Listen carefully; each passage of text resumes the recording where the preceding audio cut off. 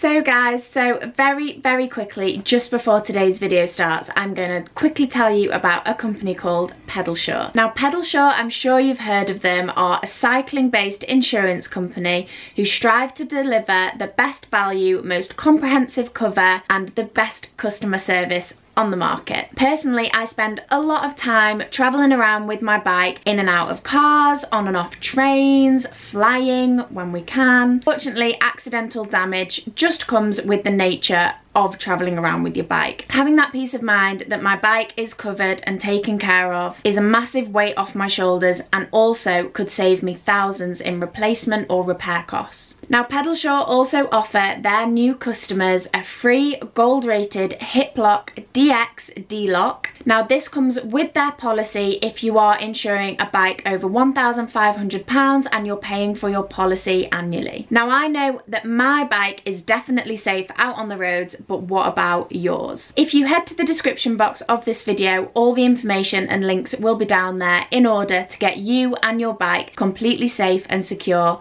out on the roads for all the adventuring that we're gonna do. Now on to today's adventure.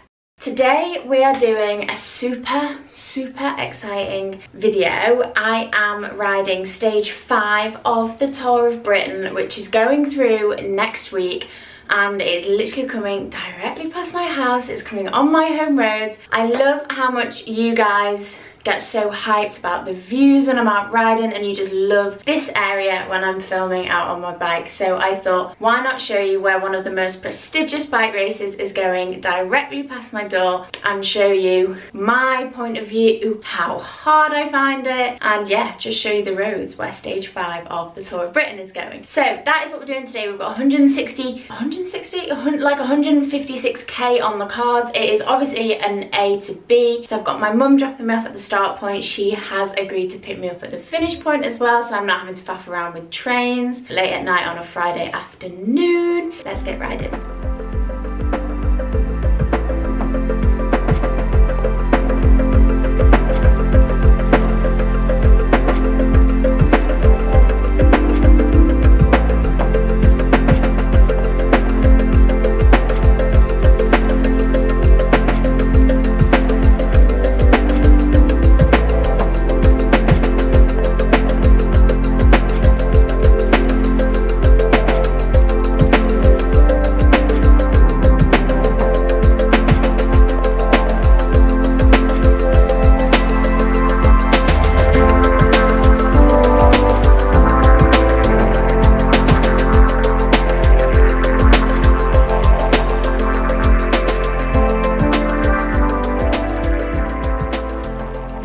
So I've arrived now at the start of the Tour of Britain stage 5. It starts at a place called Alderley Park, and it's actually like a temporary vaccine centre, so where I came for my vaccine. It's a pretty flattish route to start with. We go out into the Cheshire Lanes at first. We now go to like Monk's Heath traffic lights. We go past Capesthorne Hall, round through Siddington, and then we eventually make our way back to the Peak District.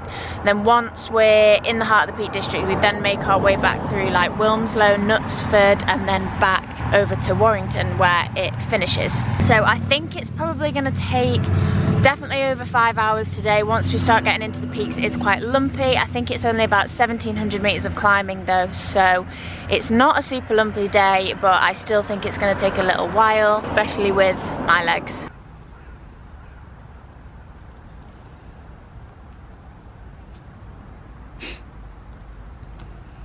Right, let's get going.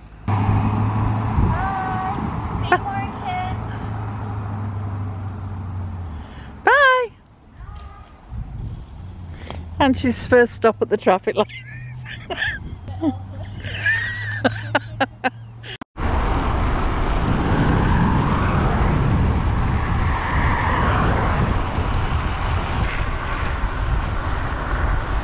So we're 17k into the ride. It's been pretty like main roady, so haven't been able to film much up until now, but so we've basically gone through Holmes Chapel now. Kilometre 0 is at like Monk's Heath traffic lights, but it's still quite main roady. We do go out into the lanes quite quickly, just trying to get the main bulk of the busyness out of the way now. then it should get a little bit prettier. Off the main roads now. I'm so happy about it.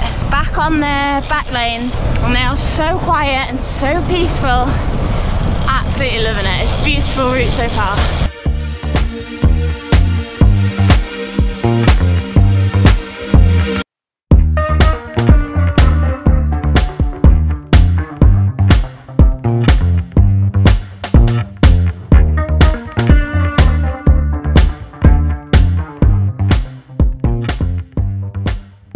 So we've now started to climb a little bit more.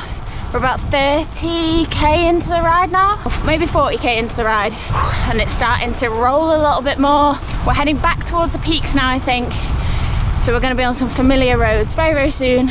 But these views are bliss. I'm trying to enjoy them now because I know that the riders will not be able to enjoy them on race day. So we're just on, which I think is the main climb of the day, going up to Winkle and Wild Boar Clough. Crikey, it bites, guys. It really does bite. It's steep at the bottom, plateaus slightly, and kicks again towards the top before turning left into Wild Boar Clough. But this is where I think it'll start to go. However, we're only 45k into the ride. That's still very early on in a 156k day. All I can say to that is I'm really glad I'm not doing it. It's been a beautiful route so far, but like I was saying, it's been very like main roady. So now we're climbing up into the peaks for a little bit of riding up there, which will be a lot quieter and a bit more secluded, and the views will match it as well.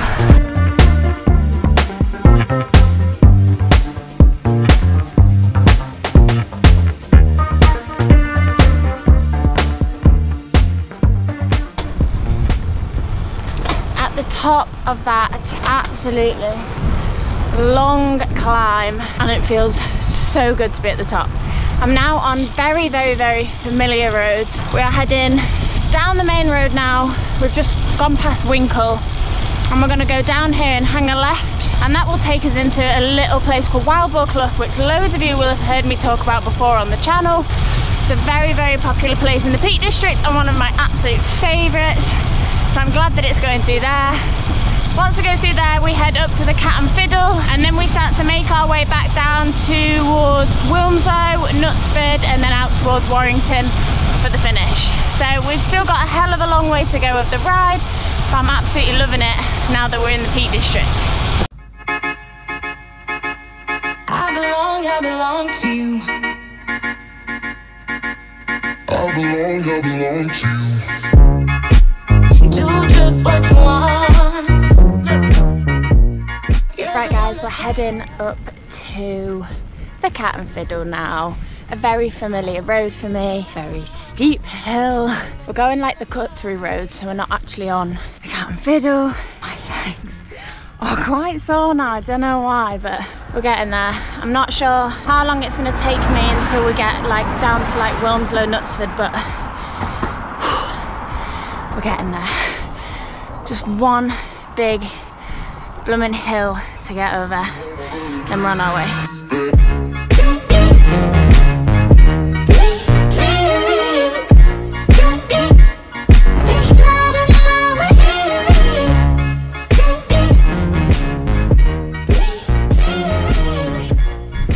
So guys, we're at the top of Brickworks, which is, I'm pretty sure Brickworks is one of like the last climbs of the day. We pretty much leave the Peak District now.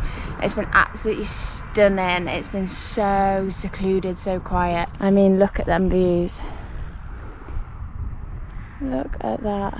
Absolutely beautiful. And my mum, bless her, this morning, she made a cheese and tuna pie last night, and she was like, take the last piece because you'll get to the top of the last climb and you'll want it. And I'm gonna sit and just have this section of cheese and tuna pie now because I am absolutely flipping starving. So, and some real food is just what I need right now.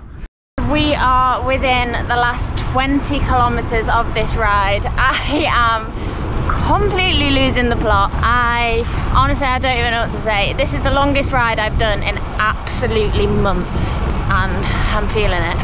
My mum just sent me a message like, I'm here. I was like, go into Asda and get food. But we are nearly there. We've got like 20k left. The route from now on is like pretty darn straight line all the way in now, and pan flat, so it is quite nice, but also this last little bit is a little bit boring, but we're nearly there. Didn't even get the camera out in Knutsford or Wilmslow, because from there, I kid you not, it's literally been a straight line. So there's just been not much to film at all. But we are so close now. I can't wait to get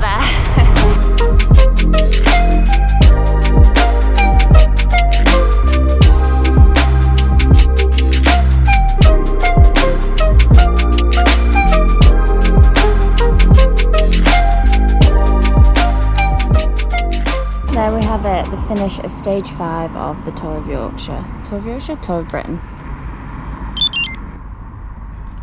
There we are, guys. We have completed stage 5 of the Tour of Britain 2021 at these beautiful gates. I mean, look at this. So I imagine the finish will be like here.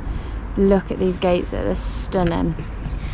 So yeah, that is the ride complete. That is 155.2 kilometers. We've done it in 6 hours and 10 minutes, 6 hours and 9 minutes.